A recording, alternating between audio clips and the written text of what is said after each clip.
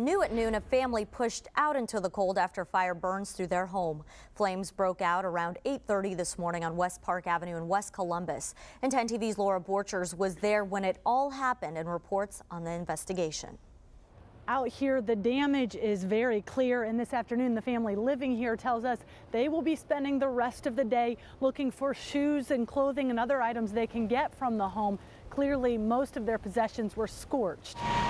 Firefighters say the upstairs was engulfed, especially around the front bedroom. They ran hoses through the inside of the home to extinguish the fast-spreading fire.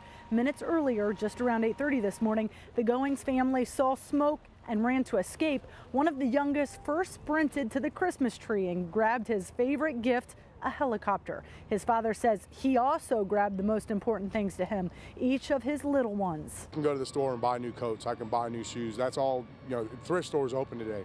So I mean, I can get shoes for $5. I can go to Walmart and buy them for $20. That's all possessions. That stuff doesn't matter to me. What matters is that they're all okay. Fire Chief Doug Belcher tells me the cause of this fire remains under investigation, but Mike Goings, the father who you just heard from, tells me his sons explained to him they were playing with a lighter upstairs and threw it on the bed. We're going to have more on that coming up tonight beginning at 5.